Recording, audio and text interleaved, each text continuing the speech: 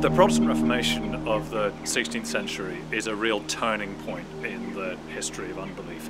This is when the sort of low-level skepticism that had been there under the surface of European Christendom for centuries really comes out into the open.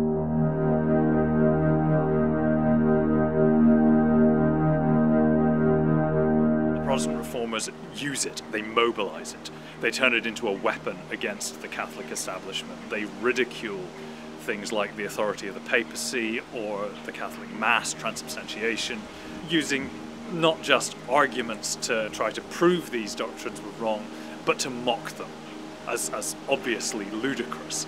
And once you start training the mass of the population to laugh at religious beliefs that seem to them incredible, that's a process that it's difficult to contain. So the Protestants find themselves trying this desperately difficult balancing act of encouraging skepticism and ridicule while also wanting to maintain the idea of the importance of faith, which is so central to them. And in doing so, they find that they've started a process which they can't control.